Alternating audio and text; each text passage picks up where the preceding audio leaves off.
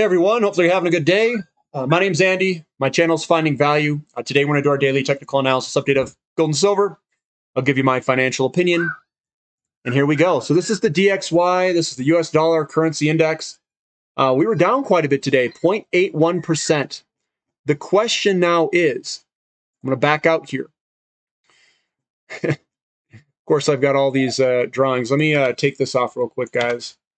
So we've got all these drawings here. We've got this white line up there. Is this a fake breakout where we head lower? It very well could be. We could be heading to a spot where we might head lower and start heading lower with the dollar. Again, I don't have the crystal ball. I'm not saying that it's for surely in the bag. But this, to me, looks like a pattern that sat there, couldn't move higher. We have one throw over, and then maybe we could head lower. Possibility, we'll have to watch it and see what's going on. Why is that important? Because money flows differently when you have a weak dollar versus a strong dollar. Strong dollars, people prefer to invest in stronger currencies and the assets of those currencies. If this were to rotate and go down, people would not prefer the U.S. stock market. They'd start to look at other assets, like emerging markets, Brazil, like commodities and precious metals. The 10-year yield continuing to remain robust here, 3.16 up. We'll see if we break to the upside. Again, we could also head lower. The short term here, it could go either direction, but we're up against this resistance line. That's where we're at. Looking at commodities, the commodity markets have done pretty dang well. We've got a little bloody nose. We could see this break higher here. We very well could. So commodities are looking good. Gold just moving sideways today. We have that nice hammer candlestick yesterday. We'll see if the buyers step in here tomorrow. Silver right at resistance line. We'll see if we can break through it tomorrow.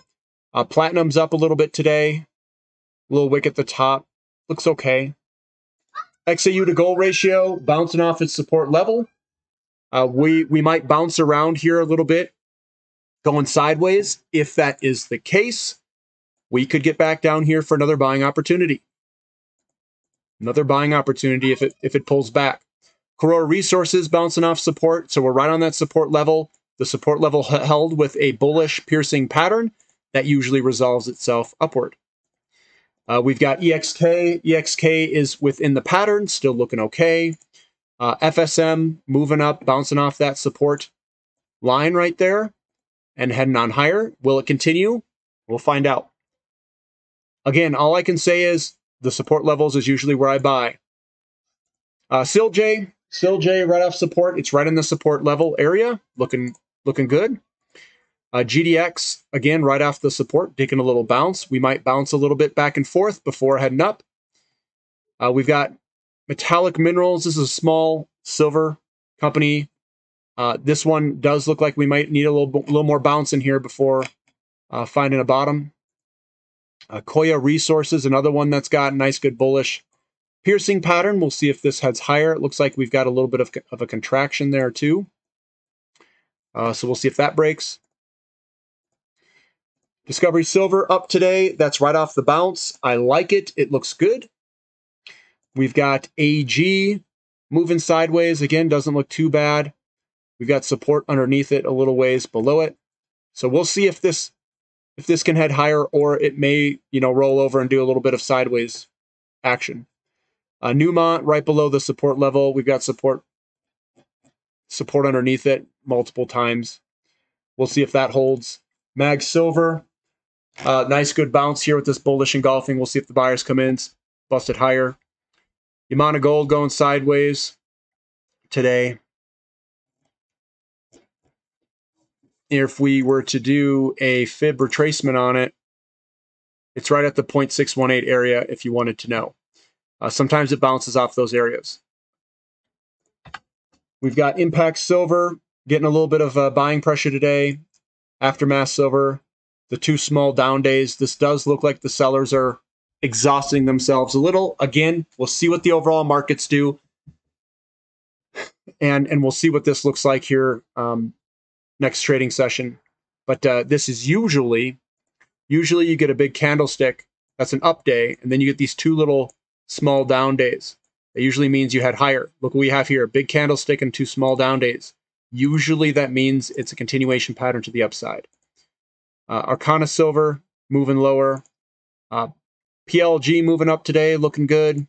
Siboney Stillwater bouncing off support, looking pretty good.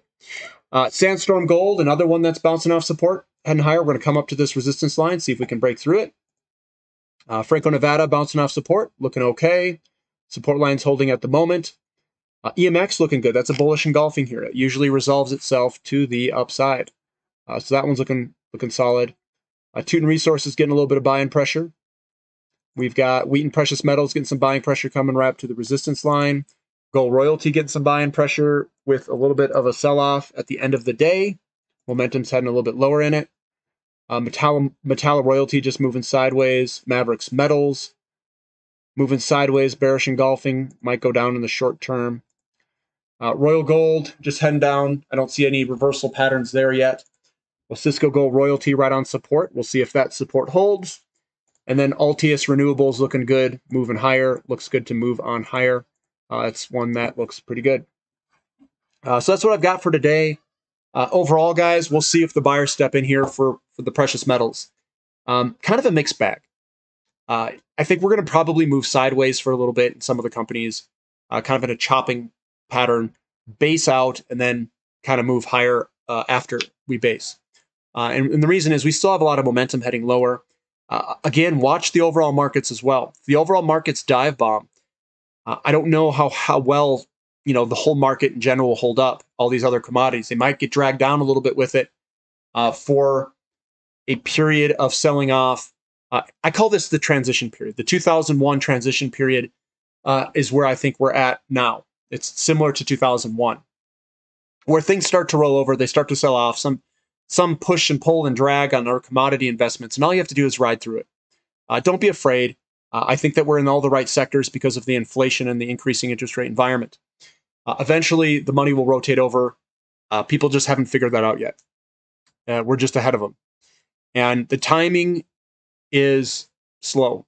It's really slow. So you have time to accumulate. You have time to buy these assets and get them when they're cheap and just hold on. Don't worry about the daily fluctuations. If you get a cheap price and you've got money, I mean, I've just been accumulating over time, and eventually this will all work its way up.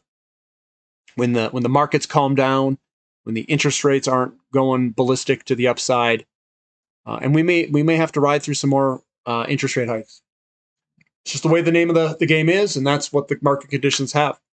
The money will rotate over though. Just give it time. If you guys like the analysis, give me a thumbs up. Subscribe to the channel. Subscribe to my website. Platinum membership will get you information about all of these companies and which ones I would be looking at and buying.